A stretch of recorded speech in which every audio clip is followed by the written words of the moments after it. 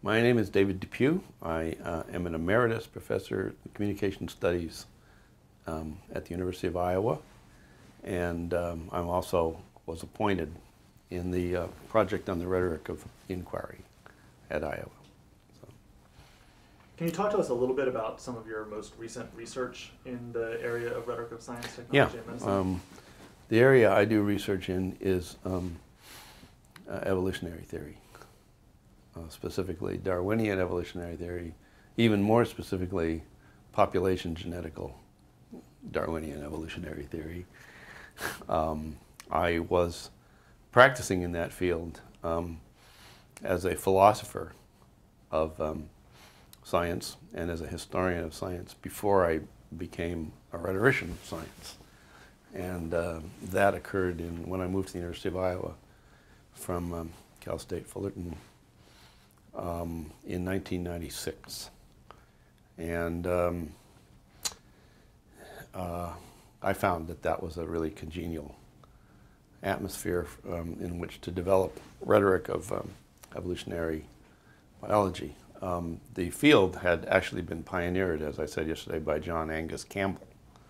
But he was working pretty much on 19th century Darwinism and public controversies that resulted from that. But his way of analyzing texts, I did a lot. So but my interest and work is pretty much centered on population genetical revolution of the 20th century, which is the kind of Darwinism that is called scientific Darwinism.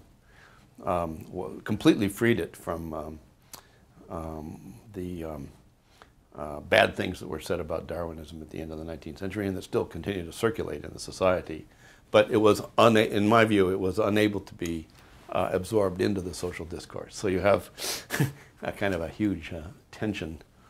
There's been many, many controversies ever since. So again, the controversies are the unit. I'm currently writing a book with John Jackson of the University of Colorado, Communication Studies, historian of scientific racism in the United States. And we're writing a book on the mutual influence of genetic Darwinism and cultural anthropology, which is, as I was bending here last night, of extreme interest, right? And I'm trying to explain why it is that in 1974, when you had so-called sociobiology, behavior genetics, and now you have evolutionary psychology, why initially what looked like a very, very small change caused this huge disruption in the community of evolutionary biologists. The people from the classical view of the modern synthesis completely rejected that, especially like people like Richard Lewontin, and accused the people who held it of everything from genetic determinism to racism to eugenics. How did this excessive reaction take place? Well, it's easy to see how it took place. What that did was it weakened the concept of the Boasian culture concept, which, as you know, is one of the great organizing signifiers of 20th century academia. It weakened it. And the result was, in the opinion of its opponents, allowed these old 19th century bugaboos to come back in, racism, eugenics, and things like that. And so this is a kind of rhetorical analysis of something that I don't think people have done before, and that's why I'm excited about it. So you characterize yourself as starting out as a historian and philosopher of science, yeah. But then you fell under the spell of rhetoric? Yeah, pretty much. And why was that? What drew you into? Well, first of all, I did have some background in rhetoric, and I was hired at the University of Iowa in rhetoric because I did have background, and I went to the University of Chicago in the late 60s. I studied rhetoric. I taught unlike most philosophers, I knew a fair amount about rhetoric, classical rhetoric. I didn't know all the modern contemporary stuff, but I learned it quickly enough by being at the University of Iowa, very, very exciting department. And then it took me a while to realize that I could start casting my own history and philosophy stuff in that idiom. It took me a long time to kind of find my voice about that, but I think I found it now. Yeah. So rhetoric of science is very important to me. When I came to Iowa, John Line who was one of the founders of ARST. He and I had taught courses at Iowa when he was a chair of the department and I was an adjunct. I was a trailing spouse. My wife got a job there in classics. And John and I started teaching together. John and I become friends. John went to Pittsburgh. I stayed at Iowa.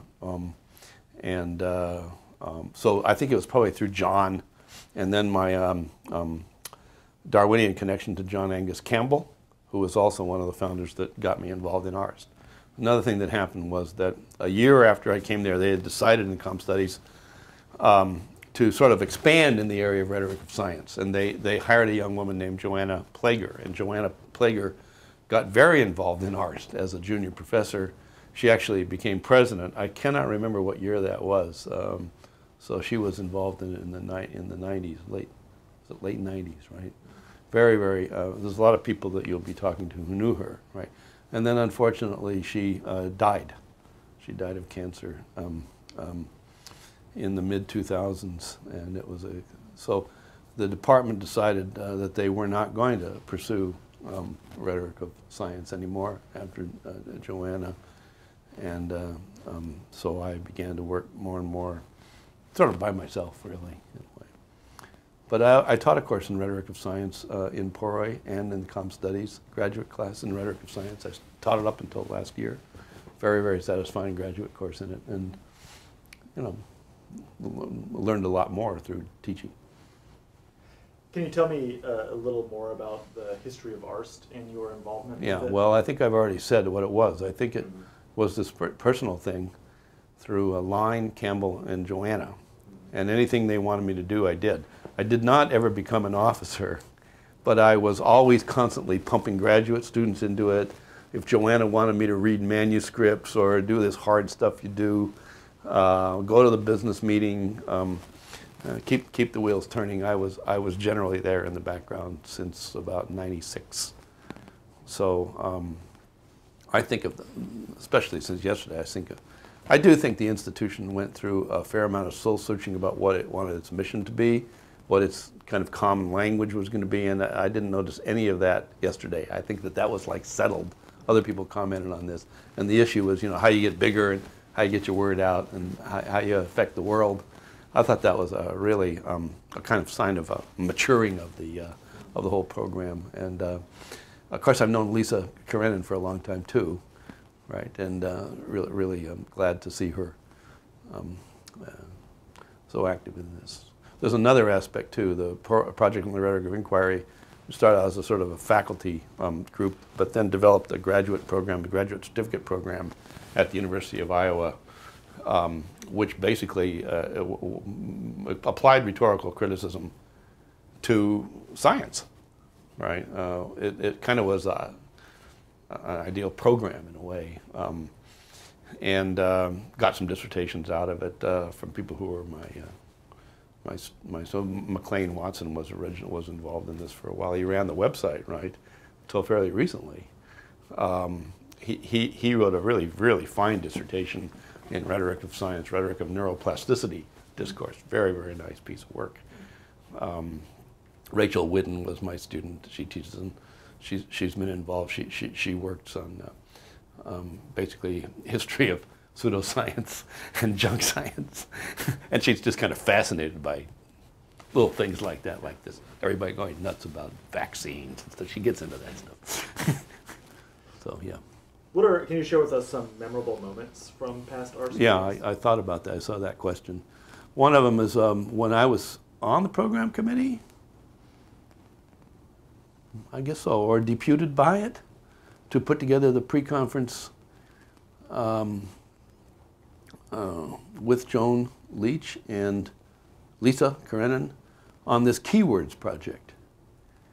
So I was very, very much involved in getting the keywords project going, and I've kept on working on it. It did not result in a publication. We did have the three of us. Leach, I do not know what year this was. I'm guessing 2005, 6. We had a consultation with Strata Publishers. The lady was really ready to go. And then she came back 6 months later and said, well, we did a market analysis. We don't think there's a big enough market, which shows the basic problem we got. It's size. Scale is our problem, I think. We need to ramp up somehow, I think. But then I noticed yesterday we had a conversation about putting it online. One of the things that's happened, of course, is that digital technology and digital ability to consume, not just to disseminate, but to actually consume, has really fulfilled all the prophecies that were given about what would happen.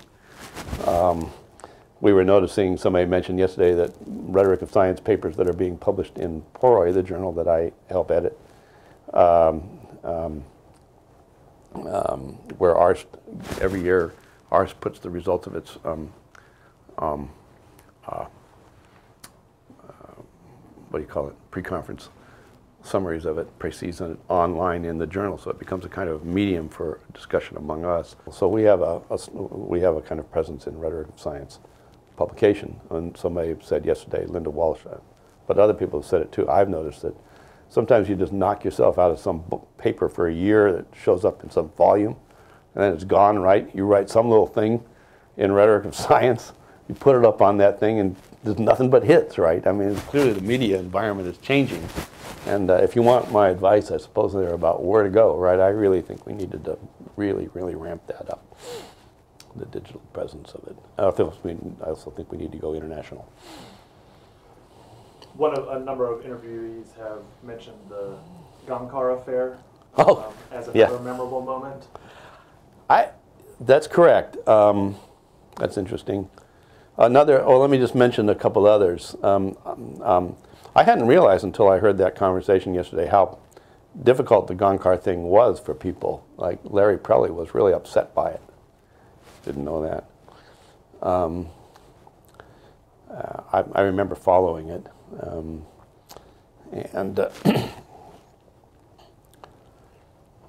That didn't have that huge effect on me. I was going to keep doing ethos, pathos, and logos, no matter if Dilip said that it was,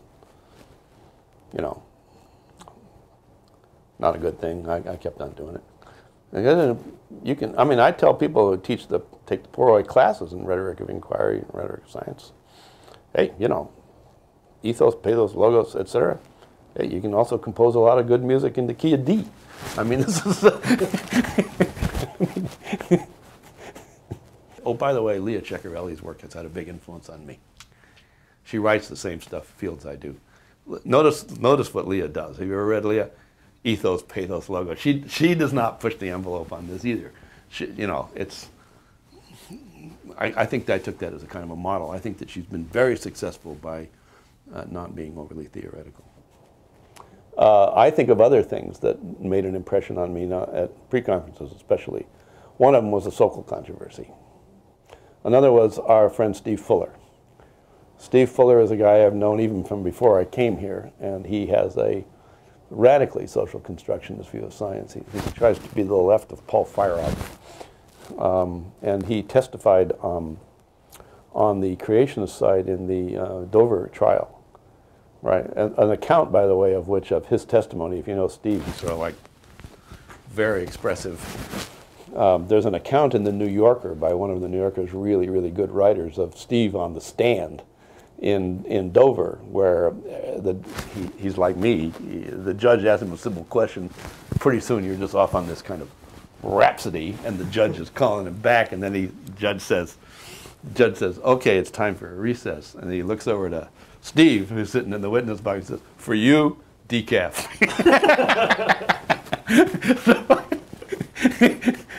But I think this was serious business. That I believe that whatever year that was, we had a pre-conference, wasn't all that long ago, 5 years maybe, 4.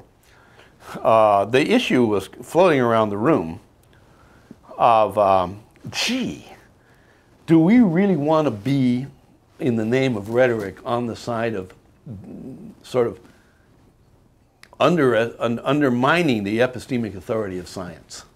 And I think that the answer, and it was certainly confirmed by the conversation, was no, absolutely not. And that was very clear in what Celeste Kahn said, right? And I think that is a consensus. We want to work within that. Steve would be very welcome to be back in the group, or in the group. I think he has been here once or twice. But I believe that that was a very crucial moment. I mean, there was a... So they were even so like, gee, maybe we ought to go back to logical empiricism. At least we wouldn't be undermining science. We don't want to have created a discipline that undermines the very thing that we're interested in thinking of. So I think that was a crucial little path in the road. Yeah, and I think the Sokal controversy was similar. Was there a pre-conference organized around? No, it was just in the background what people were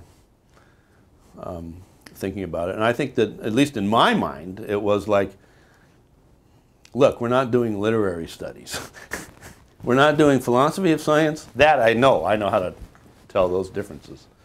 But we're also not just doing literary studies, right? So a lot of that stuff about social text and all that, that was literary studies of a certain kind. So I think it was a kind of occasion to figure out the little path that we have, which I think is a very, very important path. And you know, you don't have to be in rhetoric of science to do good rhetoric of science. I don't know if you ever read in my field, Evelyn Fox Keller. Evelyn Fox Keller writes these little books on concepts like the gene, genetic determinism, genotype-phenotype relation. They're sort of technical, right? If you read them, they are all rhetorical analysis, right? And they're as good or better than most of us are doing. And she takes on metaphors. She knows that there are some cases where metaphors work, some cases where metaphors don't. Your job is to figure out when the metaphor is facilitating an epistemic function, when it is blocking it.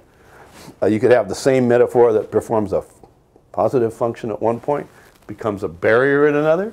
Right? That's the kind of stuff that I track in history of evolutionary rhetoric. So it is the 20-year anniversary of ARST. Looking back at the last 20 years, what significant tensions or intellectual sticking points would you identify? Well, I think that we're pretty tolerant of our differences. Somebody said yesterday, some of us are working really in public rhetorics. Lots of people, right? And that's great. But there's some of us that work on epistemic rhetorics. That is, the rhetorics that are going on inside of fields or between one technical sphere and another.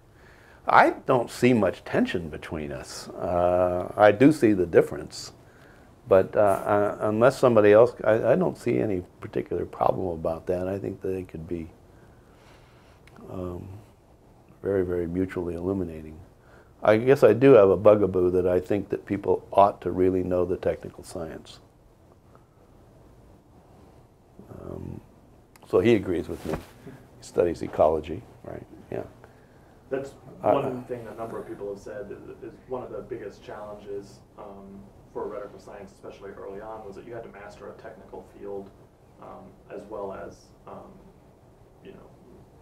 learn a rhetorical sensibility. Correct. Gee, where are you going to do all that, right? Right. What are other challenges? Well, a good mentor will shift you in that direction, or you can kind of take advantage of they do that at Pitt regularly. My student, former student McLean Watson, who worked on neuroplasticity and rhetoric, the general idea was great. I mean, first of all, the archive he used was ads in magazines and all kinds of little fragments that you see that are floating around free discourse, where you used to have this idea of genetic determinism, which meant you and your family and your grandmother, and you're not going to be able to do anything other than you're preordained, right? And you say, oh, well, then let's say you have neuroplasticity. That's free. Everything you can get whatever you want. But the problem is, if you don't play Mozart to your kid's neurons aren't going to hook up, and people are out there buying all kinds of toys and making their kids listen to Mozart at the age of 2. So it produces just another version of the same kind of anxiety, right? And he analyzed the rhetoric of that kind of anxiety and the way the ads were like pitching it. Yeah. What do you see as some of the biggest challenges facing? Why Mozart would hook your neurons better, say, than the Rolling Stones, I really don't know. But More research is needed. Yeah, Really. that's right. You talked about this a little bit earlier, but Anyway, I wanted to say that McLean took about 4 courses in developmental psychology at the University of Iowa in order to do this. So, I mean, if you're in a good university program, you probably would have the resources to do it. I think it would be unwise for, if there isn't any technical knowledge in the stuff that you're doing, it would be unwise not to go learn it. Are there other challenges besides the technical ones? Well, some of this might be local, but I think that each department, first of all, having a single rhetorician of science in a comprehensive rhetoric program is often seen as a big deal, like you're not going to get 2. And so you generally tend to be fairly isolated, and it would have been a lot better for me if John Line had stayed at Iowa, then Joanna came. You would have had a kind of critical mass. The programs that are doing well do have a critical mass. Georgia, Celeste has Tom Lessel, other people that's got a presence there. Pitt. I always wish Iowa could have had it. We gave it a shot, but it wasn't in the cards. But you do, and Colorado is now Colorado, if you include Boulder and Denver. So I don't know what other sites are, but you got to have a critical mass of people producing. I mean, I was involved in a field, philosophy of biology, that in the very beginning. This field began in 1981, around this controversy about sociobiology. I grew up with that field. So they started a little organization similar to ARST, International Society for the History and Philosophy of Biology, which went international within about 10 years. It meets every 2 years, freestanding meetings, kind of all over the world. The next meetings are in Montpellier, France. The last ones a year ago were in Utah. That's not odd because University of Utah is one of the genome mapping and sequencing sites in the United States. That's not odd either because they had Mormon pedigrees to work on. And I believe there's probably somewhere between 1,000 and 1,500 members of that organization. They don't have a journal of their own, but there are 2 or 3 journals in the field that serve as journals of record for it. I guess my ideal is I don't see why we couldn't slowly go down and find out how you do that, how you go from one level up to the next. And I do know the people who really nurtured it in the way that the people I've mentioned nurtured ARST, Dick Berian and other people. They were just in it year after year and slogging, and then it had takeoff. It got big. It's now worldwide. So I was thinking, especially when the Finnish woman was there yesterday, well, why not? We could be international. It turns out there's a kind of hunger for this. So that's what I would hope we would do. So you talked a little bit about your recent research. Can you identify what you think is your biggest contribution to the field of rhetoric of science? Either a theory or a concept or a publication? Well, I did not invent new methods. I'm a key D guy. My primary audience has not actually been in our field. My primary audience has been historians and philosophers of biology and scientists. Most of the stuff I write is for them. So there's an issue that came up yesterday. I wrote a paper, it's a kind of a follow-up of a paper that John Angus Campbell wrote called The Rhetoric of Darwin's Origin. It was published in a Cambridge book on Darwin's, it's called the Cambridge Companion to Darwin's Origin. You know, they were in on the 200th anniversary of Darwin's birth, 150th anniversary of publication of The Origin a couple of years ago, 2009. People were publishing all these books, right? I wrote a paper in there that's called The Rhetoric of Darwin's Origin, of the Origin of Species. It is a straightforward ARST/Poroi kind of analysis of the argument in the book. It's been very well received by people who write me about it. Then I was asked to write a paper for a conference last year in Vienna, which was about the role of theory in evolutionary biology. And they actually gave me the title. They also gave you a free ride down the Danube, by the way, which was not blue. And,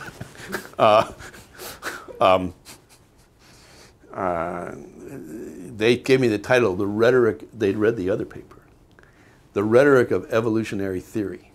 And I have that paper published in a journal, European journal called Biological Theory. I think it was a successful piece. It was a straightforward ethos, pathos, logos. It was not a reduction to social context or any of it. Was not. It was really epistemic rhetoric, right? I remember the people thinking, that's pretty suspicious. I thought I had a kind of a hard time getting it across.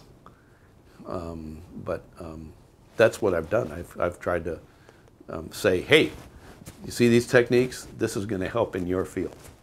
Secondly, I think that they have a problem. I think that philosophers of biology, especially, for instance, say, oh, biology is a technical field. You learn biology, but you don't understand, for instance, how biology was connected to social theory. You realize that in the old days, in the 19th century, it was basically driven by. And then when the real biology comes along, in the 20th century, you basically don't see how important the social stuff was in the formation of the actual science itself. That is not something they want to hear. That's the kind of work that I'm doing now. So that I do think that the concern for deconstruct the concept of race and have Boasian equality of cultures was deeply, deeply involved, not as an application only of population genetics. It went into the core making of population genetics. I can prove that from the archives. So one frustration I think that's often voiced at ARST meetings and by rhetoricians of science is that we're not taken seriously by well, that's a problem. and historians. Yeah, I'm trying to. It seems like you're a model of success. Well, I don't know how much it's getting across, but I do think that I've worked at it. Mm-hmm. Right. And so, so do you have a more specific strategy there that besides just kind well, of never to use the lowest and smallest meta-theoretical structure. You're not going to tell them any post-structuralism. You're not going to tell them anything like that. So using this language that's the ethos, pathos, logos, mythos, topos, stay like concepts everybody can master like in 5 minutes. And then this came up yesterday, by the way, at the meeting. Absolutely right. So you have to, remember the argument yesterday about should we keep the R word or should we replace it with argumentation or whatever? Remember that? Okay. If you use, the inference I got from that is if you keep the R word, first thing you do when you write is, here is what I don't mean by rhetoric. Here is what I do mean. And every single one of these papers, two that I told you about in particular, the 19th century application of it to Darwin himself and then the 20th century expansion of it to 20th century evolutionary, which I wouldn't have written about except they said we want you to write about it.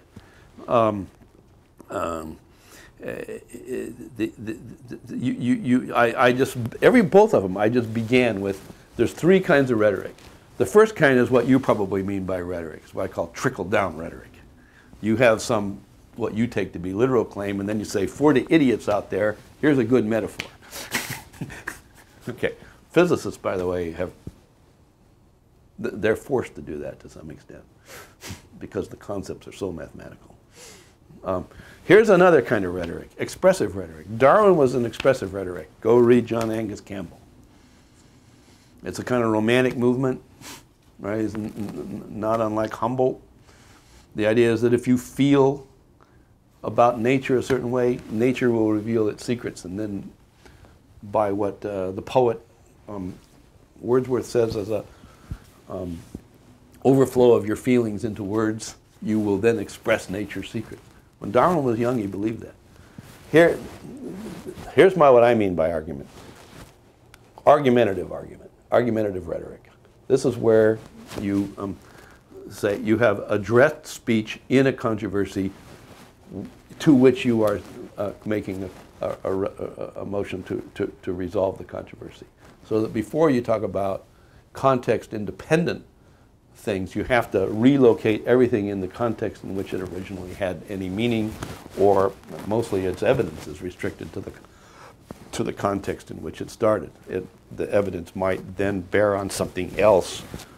So in all of my work, even prior work with Bruce Weber and Marjorie Green, who were my friends and mentors, so people say, oh, I'm a Darwinian. I say, what do you mean by that? I said, I've studied this now long that I could name at least 20 different kinds of Darwinians, right? Each one of which is controversy specific. And so I guess reliving the past that way in some kind of clarity without a lot of theoretical superstructure is a way of getting people to not be, well, is for a controversy to satiate, that is to really know what you're talking about. I think most of the controversies you hear about evolution now are not even real controversies. They're just free-floating terms that are just sort of out there. The real story is much more interesting. So I do, that's what I kind of do. I actually started publishing a year ago, 2 years ago, in a journal called Science and Education, which is a very, very good journal on pedagogical aspects of teaching evolution, which I've never really tried to do, but I have been trying to bring these messages to. I read one textbook, the most widely selling textbook in the United States at the college level, which is trained pre-med students. So these are biology, fairly serious. When you go to the sections on evolution and that, it's a mess.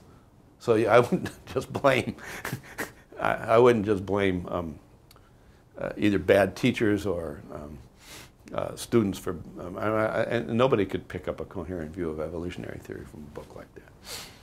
It was written by a committee. It's a mess.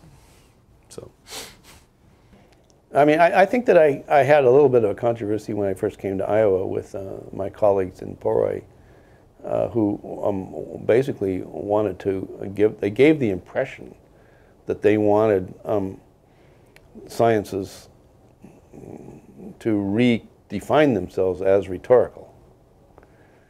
So Deirdre McCluskey wrote this book on the rhetoric of economics, in which she, well, makes economics.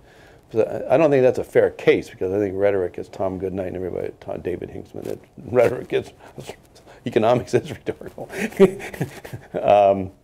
But if you start asking me to go over and tell a physicist or a chemist or a biologist, hey, you ought to rhetorize what you're doing, I'm thinking, I don't think I want to try that. It's not just because it wouldn't succeed. It's just that I'm not sure that's true. In other words, it might be a reflective enterprise, like I see philosophy of science as. I do see it as kind of a rival of philosophy of science for explaining all the stuff about how science relates to society. Yeah. That's what I do see. So you talked a bit about internet, the internet's yes. role in rhetoric of science. You talked about the potential for internationalization. Yeah. Do you want to expand on either of those? Or well, it was a kind of a gleam in my eye. I haven't directions? thought about it. I'll put it down as a future direction. I really wouldn't know exactly how to do it, but I don't see why it couldn't be done. Are there other future directions you would sort of articulate, other exigencies, topics, or methods that you might point to as a future for rhetoric of science? Well, as you can see, in terms of the meta theory of, I stayed very, very simple, because I'm dealing with audiences or fields that are rhetoric resistant. So I've never developed, or even sought to develop, all new methods of analysis. I've just used these very simple tools, and I'm afraid I've just been limited by that. Other people's problems would require all kinds of different things, right? But I'm just conscious of this deal about you got a very fragile audience there with very high epistemic authority, right? And you're, I tend to be very cautious about this. Our last question is, do you have any advice for young scholars in the field, graduate students, or? Well, I would like to turn the journal that I'm co-editing, the electronic journal, Poroi, which already ARST has a presence in, I've said this yesterday too, send something to us.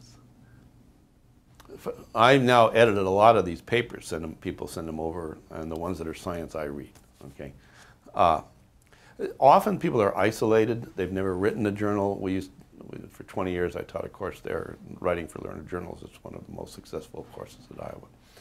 A lot of people are writing in universities or colleges where they really want to do rhetoric of science or science-related studies. They don't know enough experience about what the norms are of how to get an article published, what the appropriate arguments are, et cetera, et cetera. What they would get from doing the journal, and in fact we could even put this in the institution itself, is a lot of feedback on how to do this.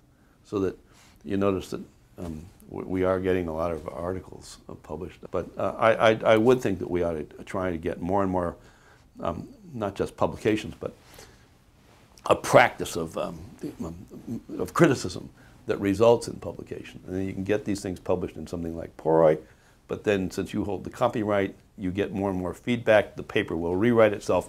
Then you send it to QJS or Rhetoric and Public Affairs or whatever. I mean, you've got to see this as a multi-stage thing. You just can't say, oh, that's an interesting my paper. The student gave me an A. I think I'll write it up and send it to QJS.